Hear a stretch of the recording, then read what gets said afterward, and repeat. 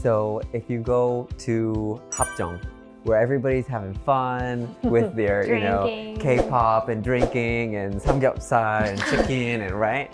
And like right next to that is Yanghwajin Foreign in front of the graves of Bethel and Homer Hulbert. Homer Hulbert wrote the first ever 100% Hangul textbook, which was called Samin Kilchi.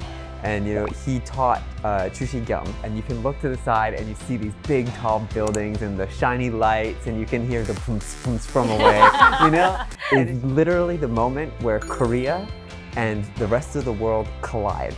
And I see that moment preserved literally in the ground, right there, happening all around you. And it's just like, that's my favorite spot. Also, Homer Hulbert is from Vermont, and I'm from Vermont.